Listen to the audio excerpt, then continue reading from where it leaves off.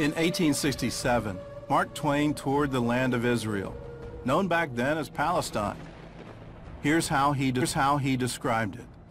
A desolate country whose soil is rich enough, but is given over wholly to weeds.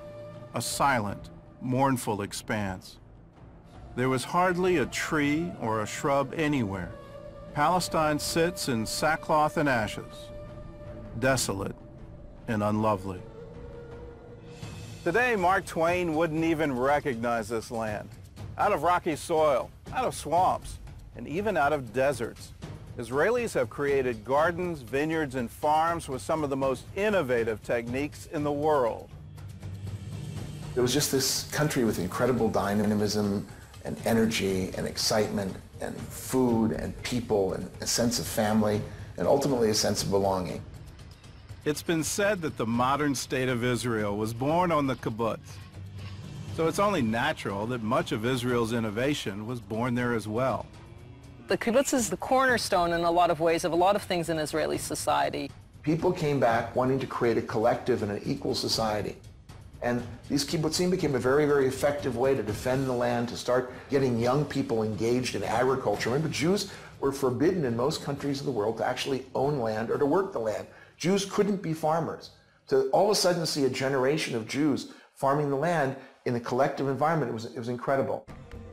Before Israel even became a state, Jews by the thousands came to live there on communal farms. But when they arrived in the Promised Land, it wasn't exactly flowing with milk and honey. The coastal plains were swampy. The Galilee and the Judean hills were rocky, and the southern half of the country was mostly desert. Since the people of Israel left our homeland 2,000 years ago, the area was mismanaged. So we want to preserve and rehabilitate this holy land. The early Jewish settlers faced a number of obstacles, from bad soil to Bedouin raiders, but they faced an even bigger enemy that threatened to destroy the Jewish state before it began. In the early decades of the 20th century, Israel was a breeding ground for mosquitoes carrying malaria. They overtook the coastal plains and the Jordan Valley, the only land available for Jews to buy since the local Arabs had decided it was uninhabitable.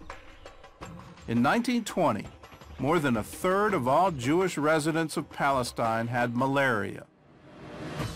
So with no other choice, they went to work. They drained the swamps and sprayed the land and changed the flow of water in irrigation canals to interrupt the mosquitoes' breeding. They were so successful that a commission from the League of Nations visited Palestine to learn what they did. Less than 20 years after Israel's statehood, the country was officially malaria-free. Once the threat of malaria was gone, Jewish settlers were free to focus on making the desert bloom. In the coastal plains, citrus groves replaced the swamps. And the Jordan Valley, once the center of the malaria epidemic, now became the country's breadbasket. The Negev desert blossomed with newly planted forests and vineyards. And the Arava, once the most arid part of Israel, became the site of a flourishing vegetable industry. All of this was accomplished in the first 20 years of Israel's statehood.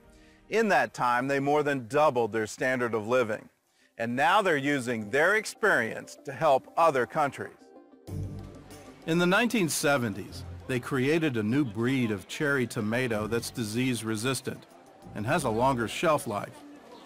They also bred a new kind of potato that can be grown in hot, dry climates and irrigated by salt water. These vegetables are now being grown in dry countries like Jordan, Egypt, and Morocco. Israeli scientists not only found ways to grow more crops, they also found new ways to preserve them. Grain Pro cocoons provide an inexpensive way for farmers to keep their grain market fresh by keeping out water, air, and insects. The Israeli cocoons are being used in Africa, the Far East, and even Pakistan, a nation with no diplomatic ties to Israel. The kibbutz over time began to change. Israeli society began to change, became more capitalistic, became more focused on free enterprise and entrepreneurship and the individual taking responsibility for himself and therefore benefiting the overall society. There have been many very exciting companies that have been built in kibbutzim.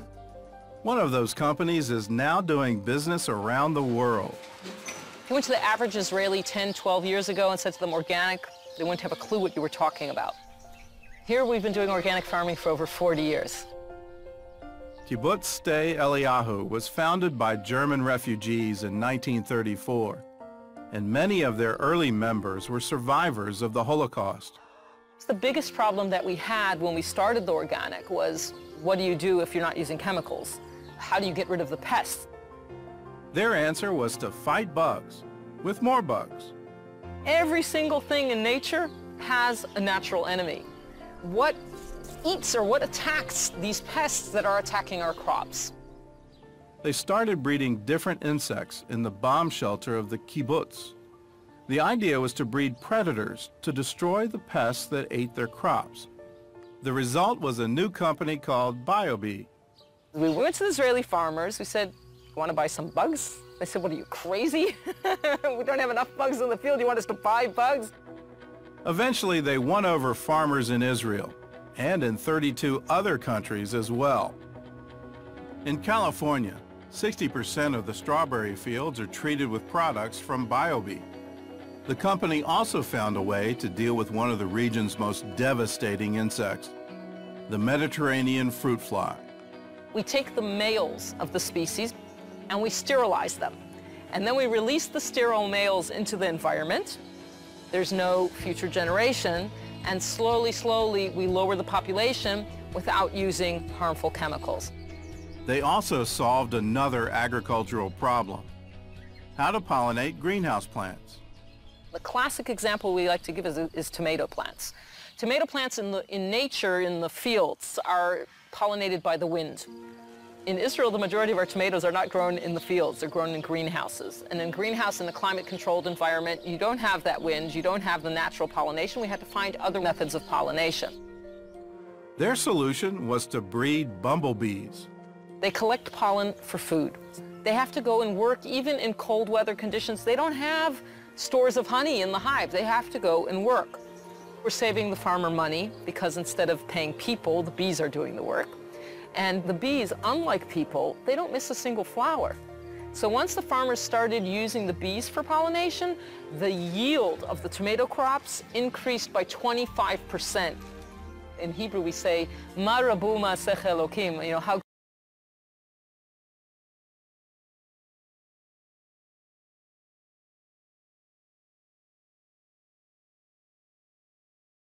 great and wonderful are creations, God. And this really shows that every single thing has a reason. There's a purpose for everything, these tiny little things, and look how much good they do for us, for the world, for the farmers, for the environment. It's really, really amazing. Farmers at Sde Eliyahu not only targeted insects, they also found a creative way to get rid of rodents as well. What we used to do is basically used to take poison in a bottle, in a teaspoon, and somebody's job was to walk up and down the rows, and every time they saw a mouse hole, to take a teaspoon of poison and throw it down the hole.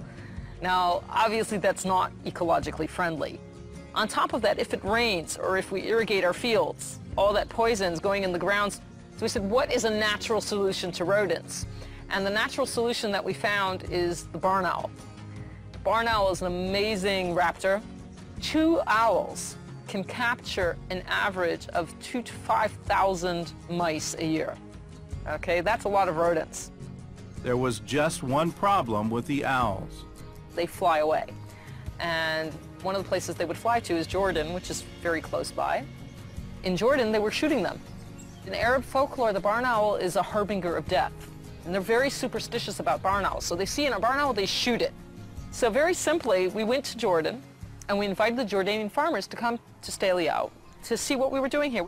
This was over 20 years ago, and today we have over 2,600 nesting boxes across the country. The numbers keep growing. But also it's become a wonderful program of regional cooperation, also with Jordan, also with the Palestinian Authority. This has been amazing, amazing success story. We tell the people it's not the dove bringing peace anymore to the Middle East, it's the barn owl. We're a light unto the nations, we're supposed to be anyways. If we want to really save the environment, if we really want to help the world, then we can't keep these things to ourselves. We have to share these things, we have to share this knowledge, and I think by helping others, we're helping ourselves as well.